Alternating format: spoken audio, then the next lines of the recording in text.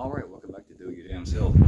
We have a Nelson tractor lawn sprinkler that has gotten clogged, or something is wrong with the mechanism. It is not revolving and no water is coming out. So something has gotten in the works of this thing, so we need to go check it out and hopefully unclog it. Worst case scenario, these old Nelson lawn sprinklers, everyone has seen them, you can replace this whole section right here. That's worst case scenario, so let's hope we can unclog it and just put it back in action.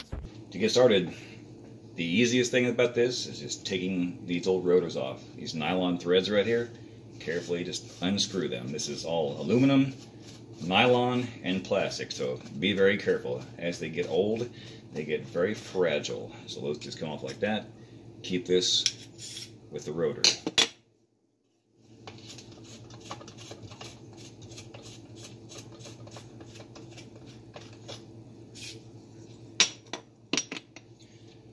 This part has to come off for anything else to come out of there.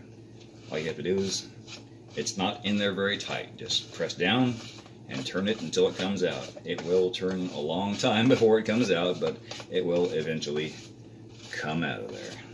Don't get frustrated. Like so. These are the gears that hold it in there.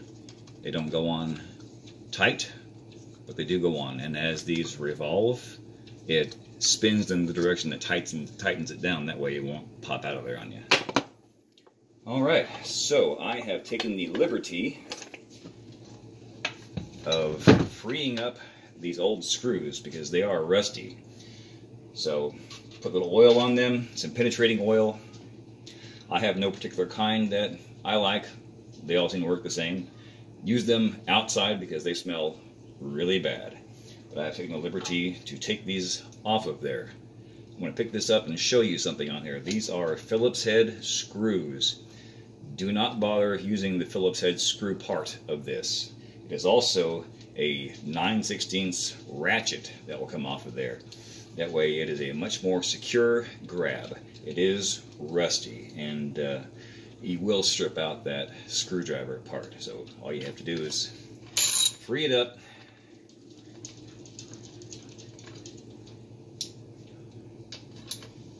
unscrew them off of here.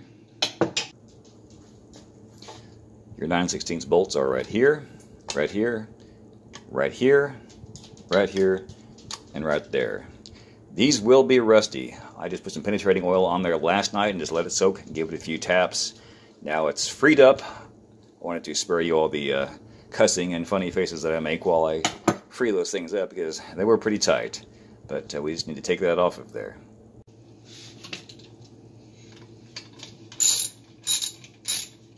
These will be rusty when they come out.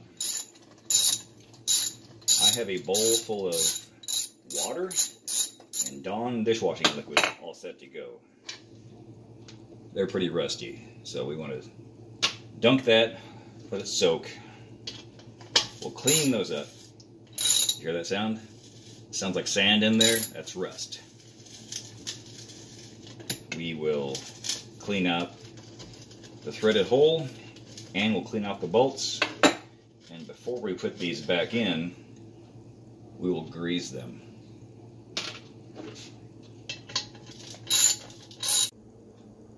Now that all your screws are out, see these holes right here? They are to let water out. This unit is not waterproof. Water goes in here, and it goes through the process, comes out the top. But it doesn't matter if the rest of it gets wet, they're all nylon gears. After the bolts are out, this whole unit just lifts right off. Worst case scenario, we can replace this yellow block right here. I've done it before. I've had to replace this on here once before. I bought it used at a garage sale for $5 just because it did not have a drive system that was working. The only thing that was wrong with it was they were missing some teeth on the gears in here. I'll show you those in a second. And I ordered straight from Nelson. They sent this whole unit here. I just replaced it on my lawn tractor sprinkler, and it was all good after that. Once you've got all the screws taken out of the body, right here, put this unit somewhere that'll hold it securely. Once it comes apart, you don't want the wheels and gears to all fall out of there, because they will. And what we're going to do is take the main bottom part of this body where the hose goes and just clean it out. Let it soak. Use cleanser, whatever it takes to get the gunk out of there. Once the screws are out, all you have to do is just lift this off. Here's all your gears and how they go together. It's not a bad idea to take a picture of how that goes in there. This device right here, under the wheels, is like a derailleur on a bicycle. It changes gears on this thing. You have neutral, which is in now. You have low gear and high gear. As long as these are in good shape, this whole unit is good. If these get stripped out and start missing teeth, you have to replace this, which isn't a big deal because Nelson is still in business. So this is our little culprit right here. It is clogged up. The screen had come out of there and let the dirt that was in the hose go right in the unit, which is very bad. But just soak it in some cleanser, give it some time, and start working it through. We'll give it about 5 minutes. Alright, we've given it a few minutes to soak. Now we'll see if we can blow it out. Try to free up the clog that's in there and get this thing freed up.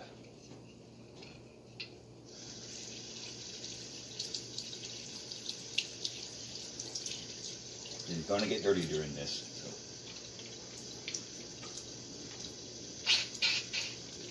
So. There it went.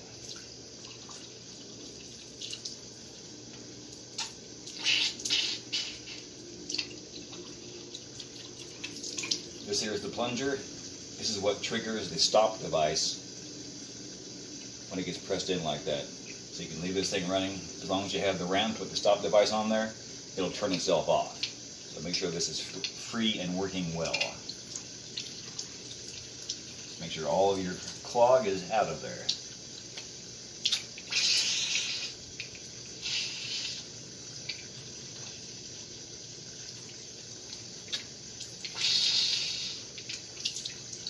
It sounds good. That's what was in there. A lot of dirt and like some hair. That will have a damper on the performance of this device.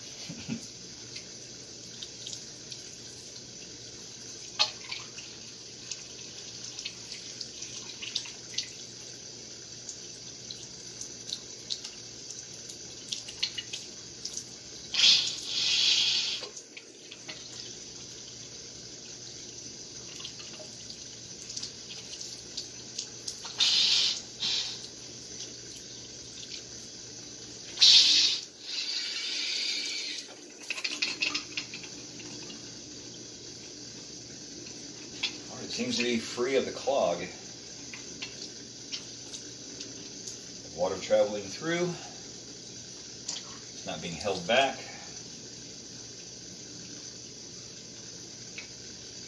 Looks like we are ready to reinstall. You want to make sure all your teeth here are all clean before you put this unit back together again. If you have a little bit of white lithium grease, that is great for these nylon gears. If not, just make sure they're clean. This is going to get wet. Any regular grease will just melt right off of there. So make sure no these items are blocked. Doesn't have to be perfect.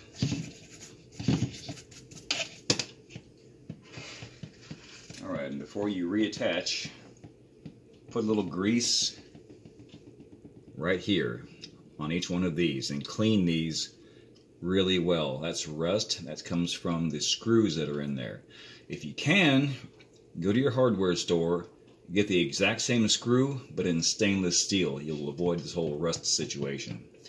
Nelson is a great company, but they put regular steel on their parts for items that are going to get really wet. So what they're thinking, I don't know, but it does rust. So be careful about doing that. Don't tear up any threads. Don't break your plastic housing. And this item right here is the derailleur. Just drop this one gear right in between those. See how that fits? Before you screw it down to the base, check your gears in here. When these wheels turn, you can see some of the gears inside turning as well. It is in neutral right now, so only this one gear will turn. If you slide this over in gear, it'll engage other gears down in here. That's what drives this thing when the water goes through it. So make sure you are turning free and the gears look good. Then replace your cap. Make sure it all fits nice well. No spaces. This is how it goes together here. There's tabs there, and there's tabs here in the front. Make sure those all fit nicely before you start screwing things down, otherwise your housing will crack. Before putting all this back together again, now that you've cleaned your bolts, so there's still a couple more to go, out of your Dawn dishwashing liquid, make sure you clean the fine threads very well. You don't want to bung up the threads again, or if you leave any rust in there, it's going to cause more rust. So just wash that off, make sure they're clean, put them here to dry. If you're asking why I'm using water to clean something that may rust, this is going in a lawn sprinkler. It is going to get wet anyway, but the secret to that, we're going to put axle grease on these bolts right here and in the holes right here. While these are drying, taking a little axle grease, putting it in the threaded holes where the bolts are going to go. Doesn't take a whole lot, as long as it fills the very top of each of the holes. What's going to happen is as I put the bolts in, it will press the grease down into the rest of the unit. So hopefully that'll keep the rust from forming as much as it was before. But it was years since I installed this new block right here, so it's probably going to get rusty again, but we know what to do, right?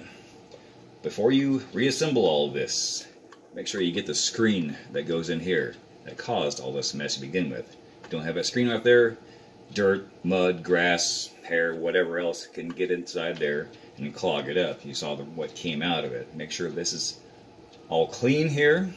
The bolts are clean, they're oiled and greased, and the screen you can get at any hardware store, basically the kind you find in the lawn and garden section for garden hoses and whatnot. Put that screen in there. It'll keep the crap out of here. Alright, time to reassemble. Make sure all the fittings fit well, everything is together again. You don't want anything out of balance, and make sure it fits together tight. If it's not fitting together well, you see a big crack, it is going to break when you reinstall this. So reinstall carefully. Hose part goes in the back. Easy to tell how it goes on there. There's 5 holes, and if you put it on backwards, you will know right away. A little bit of grease on each of the bolts. Don't be afraid of it. Oozes out a little bit, you'll wipe it off. You want excess right now. Excess is good.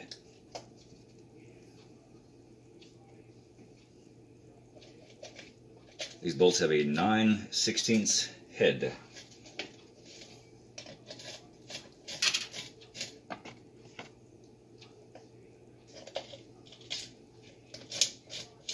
Once your bolts are back in place and they're snug but not too tight, just flip this over.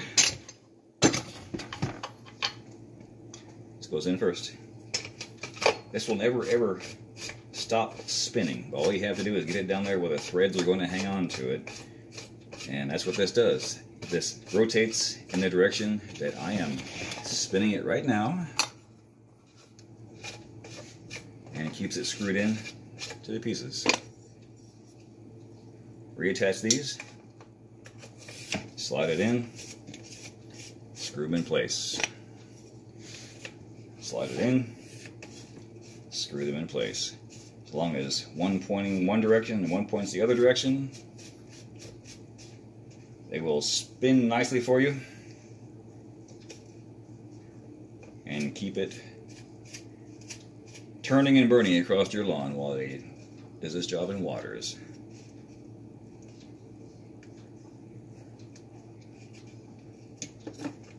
And that's it. We are clog free now. We are ready to put that screen back in here. This unit is ready to go. So